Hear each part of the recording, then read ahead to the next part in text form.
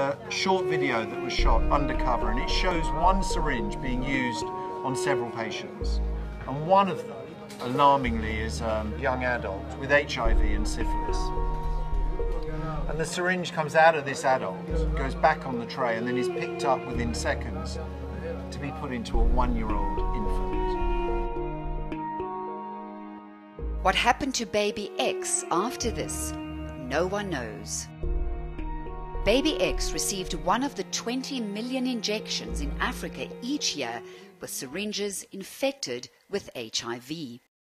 7 billion unsafe injections are given each year in the developing world. 1 in 5 adults in Egypt contracts hepatitis C from unsafe medical injections.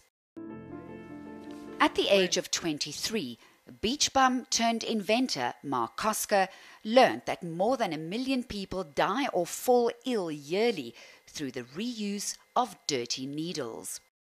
He made a decision that would change the world forever. Do you have children? Clean syringe, dirty syringe. Which one do you want? Koska invented the K1 syringe, the world's first auto-disable syringe. This is an auto-disable syringe. There's a small modification to the plunger and the barrel, and it allows you to use it in exactly the same way, do all the different processes that are needed during an injection, inject, and then throw away. And if someone wants to reuse this and refill it, what they would do is pull back on the plunger. It breaks, which would lock and break inside the barrel. It's been credited with preventing 10 million fatal infections globally and reducing the average stay for inpatients from 7 days to 3 in Tanzania.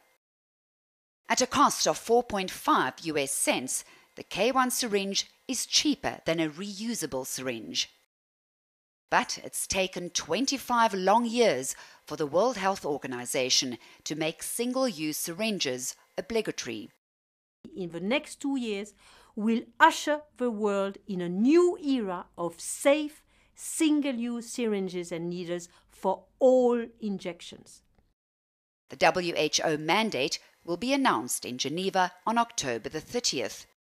By 2017, all health systems around the world will have to switch to the new syringe. Shanae Hale, Johannesburg.